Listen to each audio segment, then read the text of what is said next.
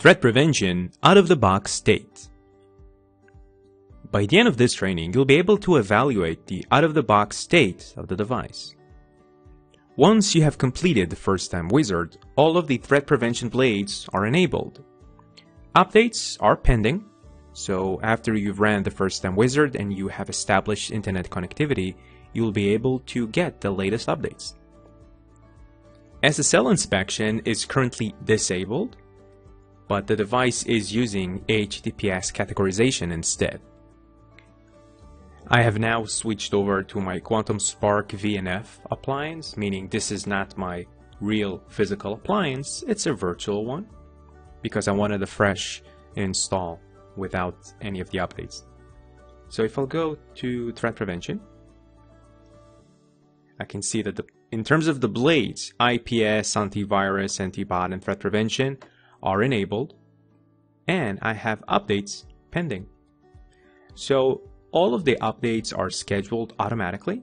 I can click on one of those. I can see the schedule updates. This IPS is up to date.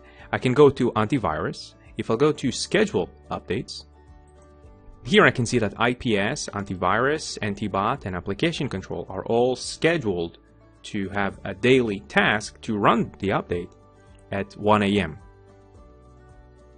But if I want to, I can always go and click Update Now and update the device right now. Policy, by default we're using the recommended policy, logging everything that happens, protection activation, so vulnerabilities that are at high confidence will be prevented, medium confidence will be prevented, low confidence will be detected. I can go and set up exceptions if I want to. Here I can see the infected device within my network,